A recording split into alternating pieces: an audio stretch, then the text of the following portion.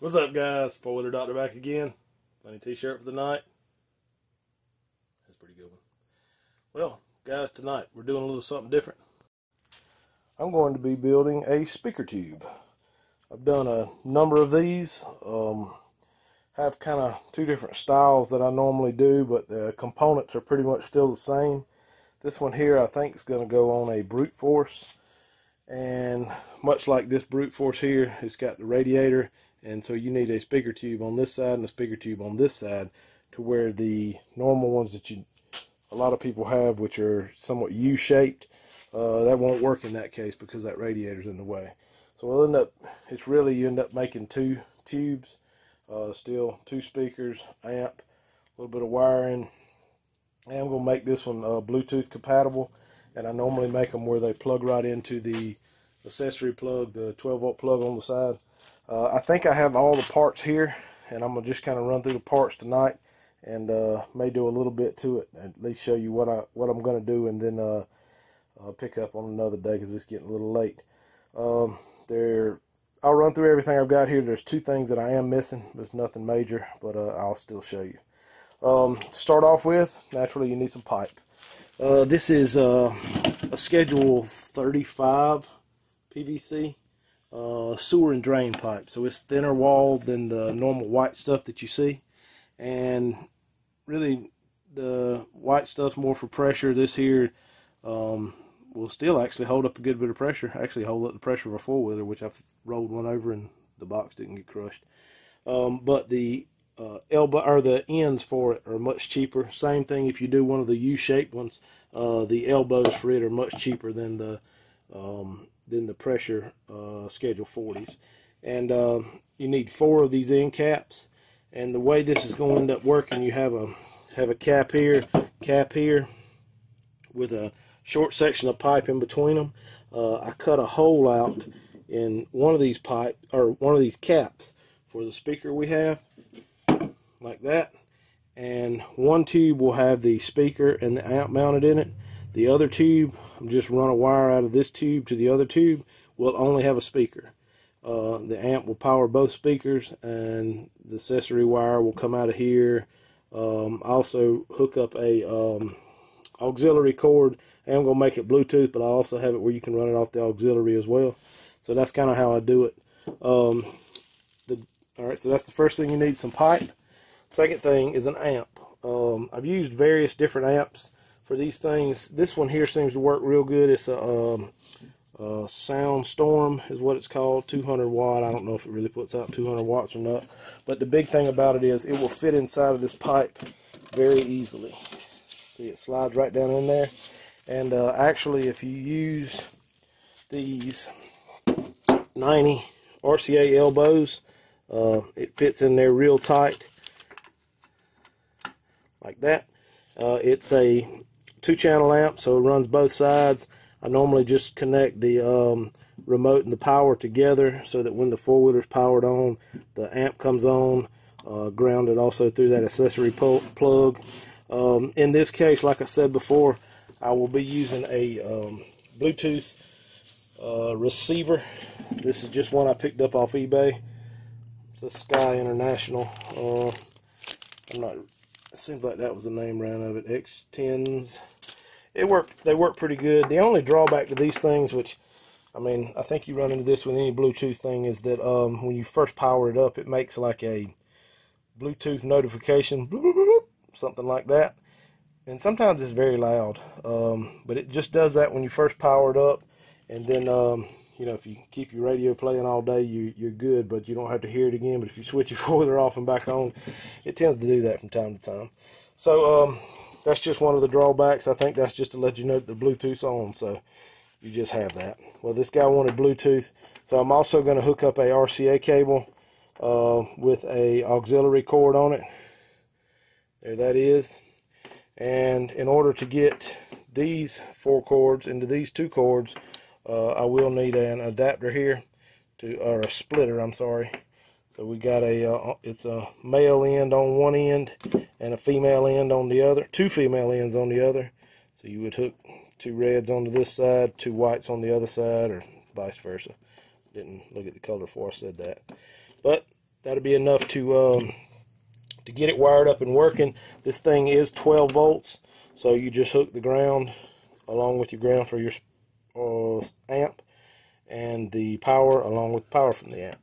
And then naturally speakers, I'll go ahead and say you can buy these boxes cheaper on eBay than you can build them, but I don't know if you get the same quality. And I've seen the insides of some of those pre-made boxes on there, and they don't have true amps in them, and they tend to have trouble sometimes. So spend a little bit more money and do it this way, and you get a pretty good product. These speakers I'm using are actually 6.5-inch Kicker Marines, so they are waterproof, KM61s. They have two varieties of these. These have the bigger magnet on them. I think they're about 200 watts. They hold power real well, sound great. So they also have a variety that has a light in them. This is not the light up variety, they're a little more expensive. But those are the two speakers. And the only other thing, or the only two things I was missing, like I said before, well, you do need some wire. I use lamp cord, just because you get a spool of it fairly cheap, or used to could. The only two items that I am missing is a 12-volt plug, accessory plug to power the amp. I just don't have one with me, but I will pick one up before I put all this together. And the second thing I'm missing is a 2x6. 2x6 works great if you take and bevel the edges of it. It will fit in here, and the amp will sit on top of it. And I'll go through all the specifics on that, but I have a reason behind that. But it holds the amp in there real well. It actually keeps it up off the bottom in case you do poke a hole in one of your speakers or something. The water doesn't run, right down on the amp. So I've done a few different variations of these boxes, and about found out that this way works the best. I'm not saying it's perfect, but works pretty dang good, and I've had some that have been in service for quite a while. So I'm gonna get started. Probably gonna go ahead and cut the speaker holes out of these end caps, and this varies from speaker to speaker, so this will be depending on what kind of speaker you got. But you pretty much just measure from the narrowest point here out inside of where the bolts go to this side over here, and cut you a hole out in the center. I usually use a compass to mark it out. Cut it with a jigsaw. So I'm going to cut a hole out of two of these for two of the speakers, and then probably end up cut a section of pipe. But I will cut the camera back on after I get these things cut out and show you what the next step is. Alright guys, back again on this little speaker tube. Got the last two remaining pieces to this puzzle. A 2x6 is what I got here. You can use a 2x10. I've used them before. You just end up having to cut the 2x10 on the ends. 2x6, you got to bevel it on the sides. Also the 12-volt plug. This is to plug into your accessory plug on your ATV. This is actually going on a brute force, so it's got a plug in on it. Some of them don't have that, and you have to just hardwire it in, which this one here does, so that makes it a little easier. I'm waiting on my batteries to charge up so I can cut this bevel on this 2x6 I got here. But in the meantime, I'm gonna go ahead and kind of preliminarily, I think that's a word, wire this amp up. And like I'd said before, this amp's going to be mounted in one of the tubes, and the one of the tubes with the speaker, and the other tube will only have a speaker in it. What I use for a power wire on these things, I actually bought a spool of some lamp cord. Used a bunch of this stuff. It's I think this is 18 gauge, just black. It's got a rough side and a smooth side. I usually just kind of pull off some of this so that you'd have enough to get from your speaker tube to your accessory plug. This case, pretty sure the plug is on the left side, and we'll probably just mount the amp there just for convenience. So I'll pull off a couple feet of wire, cut this off, and cut it in two. And we're going to use this for the power wire. Also going to use it for, may use it for the speaker wire too. If I may have some more speaker wire over there we could use. So cut these things in two, and we'll need to strip back just a little bit so that we can get it under those lugs there on the amp. Snazzy wire strippers there. If you don't have any of these, you need to buy some. I'm not paid by any of these people, but those are some good wire strippers. Alright, so what we got to do here, this thing, it has a ground, remote, and a battery, which is normally in a vehicle or a car or whatever, you would hook this to your battery, hook this to the remote, so when the radio turns on and off, it will cut the amp on and off, and then the ground actually goes to a chassis ground. Well, we're going to wire all these through this 12-volt plug, and since it really don't matter about turning on and off, we don't have any kind of memory to save or anything like that, we're going to tie this battery and this remote wire together. Alright guys, sorry about that. Found me a little short piece of wire here. It's about the same thing, that 18 gauge like we've used on the rest of this stuff. Got it twisted together on the rough side of our lamp cord, and I also need to tie in the wires for this Bluetooth receiver. This is going to be the positive side, so we'll take that positive wire, wrap all of that stuff together, and then twist it in a, I guess that'd be clockwise position like that, so that when you twist the screw in there, it kind of twists the same direction. I've had issues with these things in the past, just from vibration and all. The ATVs, the screws on these things back out. So I put a dab of Loctite on it, just blue Loctite, just to try to hold it a little bit, a little more secure than just tightening it down. So we're going to stick all this on here together. There's 3 wires going into that one battery side. That's our positive from our Bluetooth receiver, our positive from our 12-volt plug, and then the other wire that we're going to use for this jumper. The jumper, where it goes is to the remote side there, and that way when you put power to the 12-volt plug, or put power into here, it's going to power the amp on. I don't know if this is right. I don't see the lug for it. Pretty sure I didn't drop it. Anyway, we'll use one of these other ones and I'll find it later. Same thing, put a little dab of blue Loctite on it, wrap it in a clockwise position, run that down with your Phillips screwdriver, like that. And then the last one is the ground side. In my case, I use the smooth side on this lamp cord. We're going to twist it up with this other ground for our Bluetooth receiver. Twist all those together, wrap it around. Ideally, you would probably use some type of crimp-on terminal or something for these, but this thing is so tight, and squeezing in here. That's probably what happened to that other lug. So tight squeezing in here, and actually it is, I just found it on the ground. So tight squeezing in here beside this PVC tube that you really don't have room for another crimp-on style connector, because these wind up being bent up like that once you get it installed in the tube. All right, so now we've got the speaker wire still left here. What I like to do on them is take a short piece of wire. So this amp's going to be mounted on the left side of the bike. So this left speaker is going to be it'll actually theoretically be mounted like right here at the end of the tube, but the right speaker will be the width of the four-wheeler from it. So I'll probably take just a short piece, 12-inch piece of wire to connect from this left side to this left speaker, and then get a couple feet of wire to go from the right side to the other side of the bike on the other speaker tube. So let me get those two wired in there. Still going to do the same thing, Loctite, tighten them down good, and then I'll cut the camera back on to show you how to wire up the RCAs on it. Alright guys, now we're over here on the RCA side.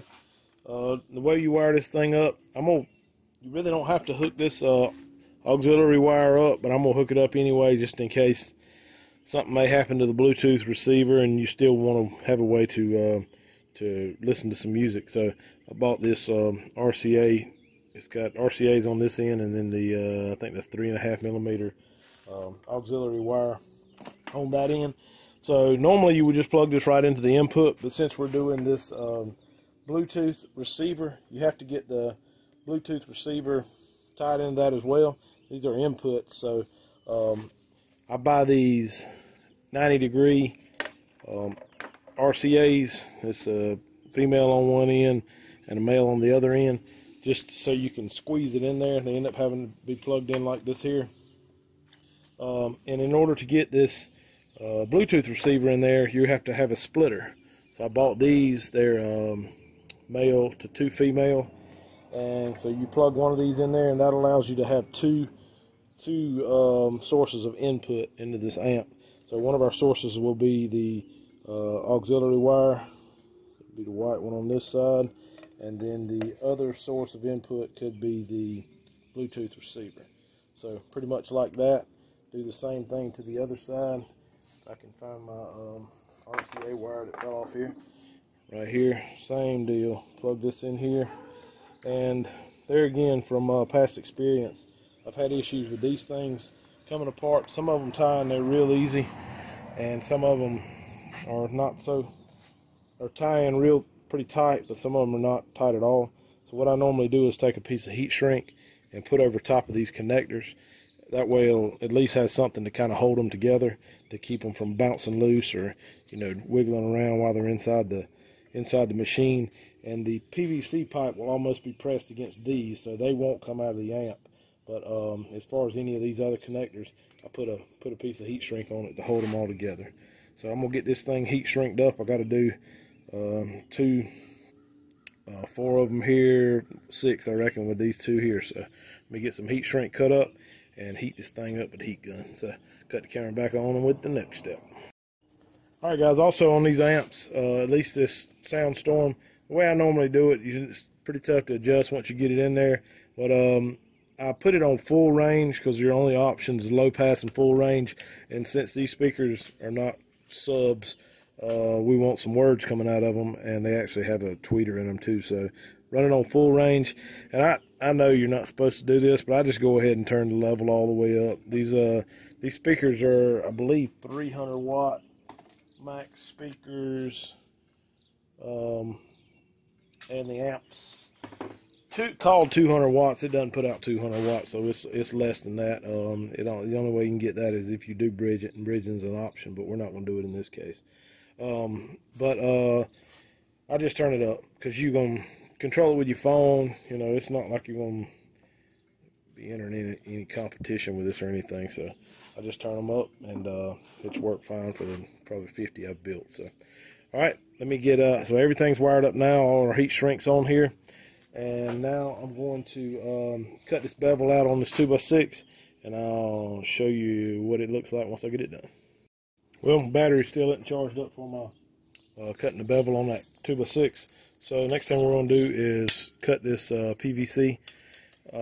If you butt that speaker up to that amp, it measures about 12 inches from, well, just a hair under 12 inches from end to end. Just so happens I bought a 24-inch pipe, so we're just going to cut this thing in half, 12 inches. Easiest thing to cut it with that I have found is just Sawzall. This is actually a metal blade, but it works fine. Just work your way around. I don't ever try to cut all the way through it the first pass. Maybe go 2 passes on it and cut through it. Leaves a pretty clean cut, and be ready for the caps to go on as soon as you get that cut out. But let me get it cut, and I'll cut the camera back on with the next step. Alright guys, we're going to go ahead and stick this one tube together. This is the one for the right side. We'll have only the speaker in there. We've got our cap cut out here for our speaker hole, and then the one blank cap here, which is still solid. I normally don't use this primer stuff, but I know somebody will call me out if I don't, so we'll go ahead and use some on here just to make everybody happy out there. So smear a little primer around this thing. This is not going to have any pressure on it or anything. The biggest thing you just want to do here is just to seal it up so that if you do go under the water with it, these speakers are waterproof, that it won't leak through at the end of the caps. So there's one end, pretty self-explanatory. Just shove the end on there. Be sure it bottoms all the way out. Same thing with the other side. And what we'll do here, since this one's only going to have the speaker in it, we will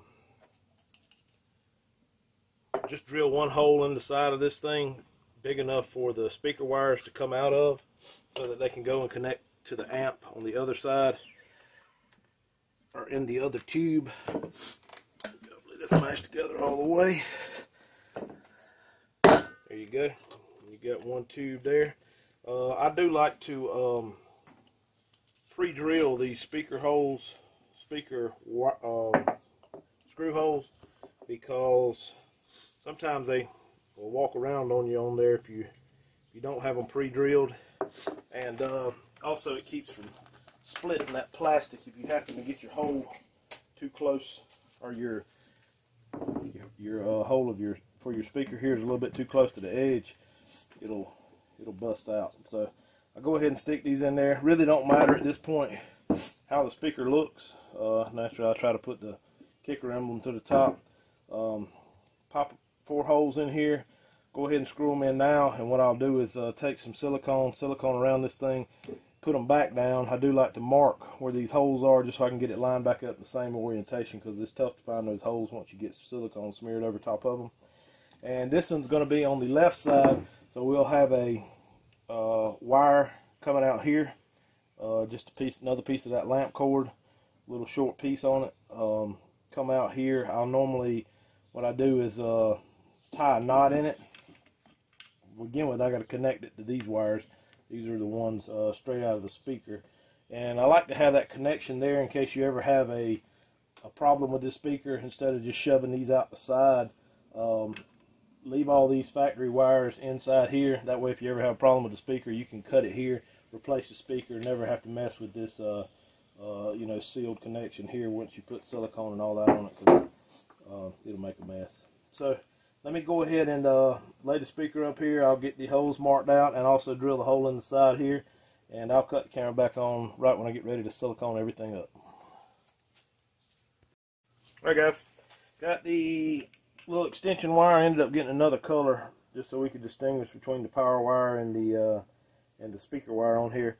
Tie a knot in it, drill a small little hole in here just big enough to squeeze that wire through. And when I say squeeze, I mean squeeze. It's pretty tight getting through there. Also went ahead and drilled the holes in here for our screws to hold the speaker in. And now all we have to do is silicone it together. Get my nut driver here. Alright, so the way I normally do it is take just some normal silicone, squirt some around the knot that you've got here in the speaker wire, and feed that thing through your hole like that. And I put these speaker wires, the spot where it actually comes out, about midways up on our tube, or just a little bit off of midways, down from, I say, 9 o'clock or so, to kind of keep it where it, if you do get water up there, you got, you know, 6 inches or so to play with if it does happen to leak there. Then I take and run a bead of silicone around the top here.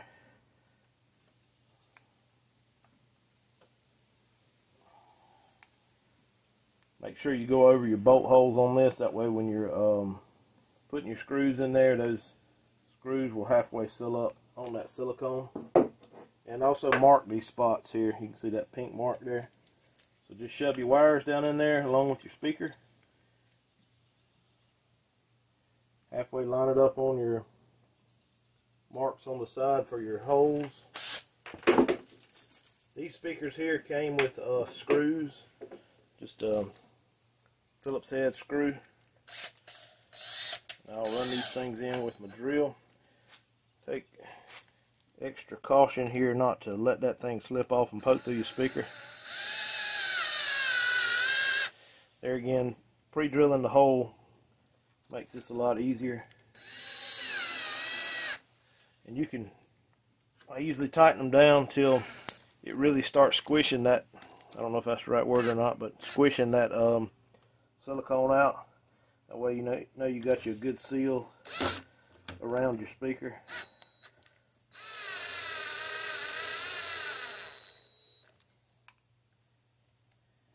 And that's pretty much all there is to that side. And I will take some more silicone and actually put it around the outside of that wire hole there to try to seal it up some. I may actually just, like I'm doing now, scrape some off the side here that pushed out. They put a little bit more on there just to make sure that's sealed up. And then I normally just set that to the side and let it dry, and then work on the next one. So I still got to get that piece of wood cut out to hold the amp in. But we'll set this to the side and let it dry, and I'll cut the camera back on once I get the wood cut out. Alright guys, here we go. Finally got my board cut out. See the angles cut on there? This is 5.5 inches wide across here, and just from trial and error I found out that puts the amp at about the widest spot in the pipe. So it works out good. This is an angle of I believe it's 35 degrees. I don't know. That was just a notch on my skill saw, and that's what we cut it off at. So 35 degrees there. Sits in there pretty good. You can see have very little gap on each side. And what our idea here is to set this board on the very end. Ooh, just let it go. On the very end of the pipe. So like right here. And that way you've got extra depth on this side for your speaker to sit back into. So we'll mark where these holes need to be drilled, because I do screw this in here, and the way I do it is just kind of eyeball the center of the pipe.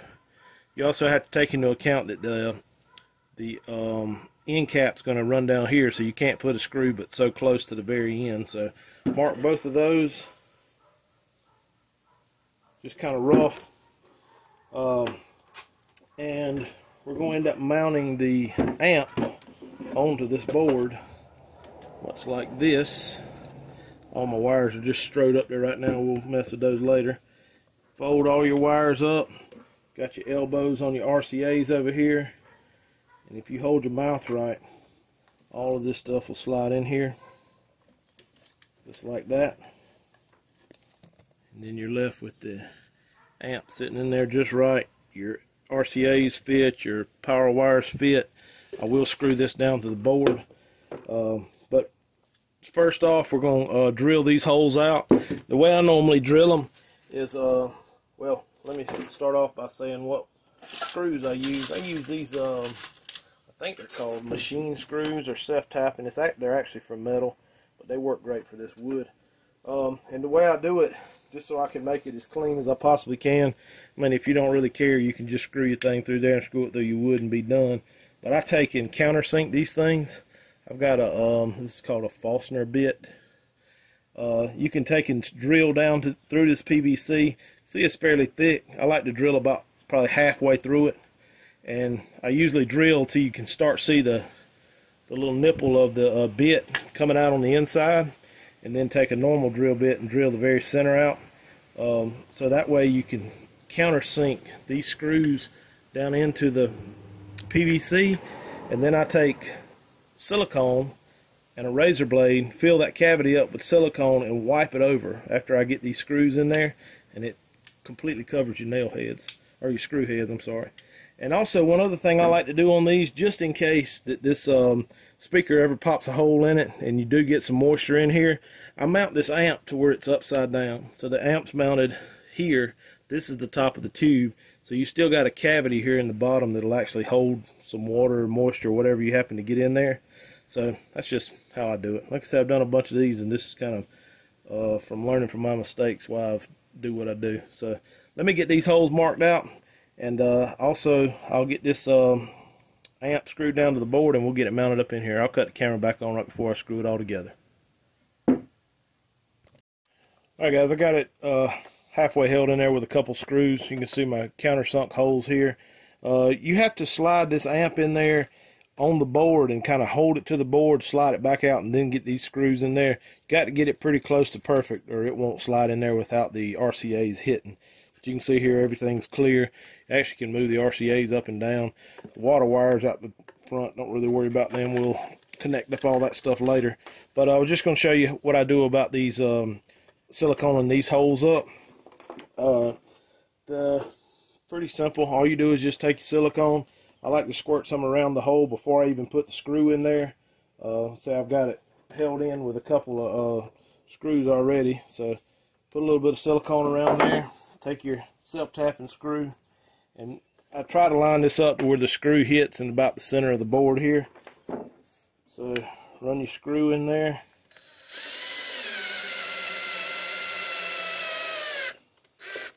Till it bottoms out. I'm going to go ahead and back this one out and do the same thing to it.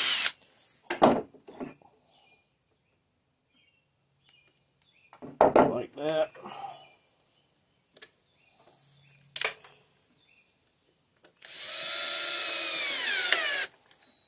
Got to do it to the other side too. But these may need just a little bit more silicone in there. Not quite that much, but alright. So then I take a razor blade. You can see that one's got a gob of silicone. That's going to be way too much.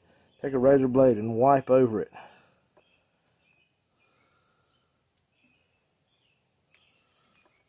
I dropped it. Wipe over it just like that.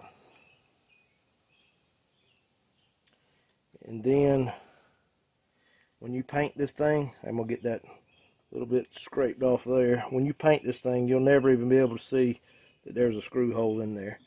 So do this to this side, let it sit and dry, and then we'll be ready to stick the ends on it maybe after lunch. So let me get the other side done, and I'll cut the camera back on in a little bit. Alright guys, got the silicone halfway set up on here. What you can do is just rub your finger over this thin stuff where your razor blade kind of skimmed it off, and it'll peel right off. It'll peel off all the way around except for the part there over the screw where it's thicker, and leaves you a real clean edge around there. And then when you paint it, you can't even see that where that screw was. Alright, so just do that all the way around. Alright, and you can see how the amp's mounted in here. Got the up off the bottom a little bit. All of our wires hanging out the front here. A little short one here is going to be for our speaker on this side. A little bit longer one here will be for the speaker on the other side. And then the one I put some tape around just to make it a little easier to figure out which one was which is for the power wire and ground. So next we're going to drill a hole in the side of this thing to run the wires out. The biggest wire that you have to run out of here is going to be this headphone jack wire. I went ahead and, or auxiliary cord wire. I went ahead and sized it up with, I'm going to use another one of these Forster bits, but you can use a regular drill bit. This is, I can't even read what size it is. Probably a 1/4 inch hole or something like that, maybe a little bit bigger, that I'm going to drill out. Shove this through there. Do the same thing as we did on that other wire on the other side. Tie a knot in it. So I'll tie a knot in all of these with the exception of the one that's going to the speaker. Speaker on this side. Tie a knot in all these, run them out that same hole, and then gobble them up with some silicone, and then put some silicone on the outside also. So let me go ahead and get this thing popped through here. And I'll tell you what I may do. I may go ahead and glue the ends on here too. So when I cut the camera back on, I'll have the ends glued on and these wires stuck through to get ready to put it back together. Alright guys, I got everything stuck together now. Still got to shoot some paint on it, but it's pretty much the final product. I just stuck the, well, didn't stick them all the way in there. Just stuck the two wires together here because the owner is going to end up hooking this up on his bike, and we'll butt connect these speaker wires together. I'm just doing them now just to try to show you what this thing sounds like. I want to play some non-copyrighted music. Hopefully I won't get kicked off of YouTube for this, but we're going to give it a shot and see how it goes. Hang on just a second. Let me get these wires stuck back in here. Okay, I got the wire stuck back in there now. I've got the auxiliary wire here. We're just going to go through Bluetooth just to show you here. I still got to get it painted like I said before, but the only drawback that I see with this Bluetooth receiver is it makes a loud kind of beeping noise. I know you probably heard it on most Bluetooth things. As they actually connect with Bluetooth, they make that bloop, bloop, bloop noise. On here it's fairly loud and you can't really turn it down. Just kind of weird, but that's the way it is on. I've actually used a different receiver than this and it does the same thing. You'll hear it as soon as I switch this thing on. So here we go. And I've also, that right there, I also noticed I'm getting a little bit of feedback from it, and I think that's from the Bluetooth receiver until it picks up a signal. I've got my other phone here, see if we can get this thing to connect up.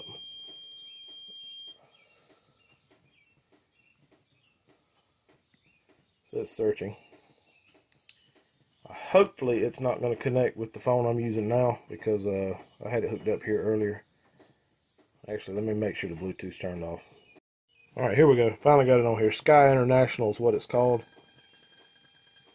See, when you try to connect, you can kind of hear the feedback on there, as well as the beep again. And once you connect it one time, you shouldn't have to reconnect. It recognizes it after that. So let me see what we got here. I'll see if I can pull up that. Here we go. Hopefully this is not going to be blasting loud.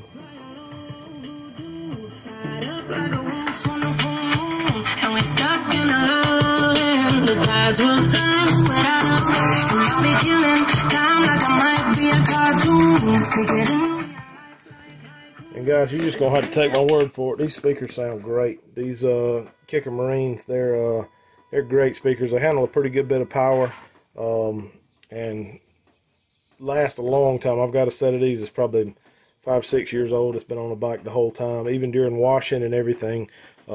Still don't take them off. Just pressure wash the thing and leave it on.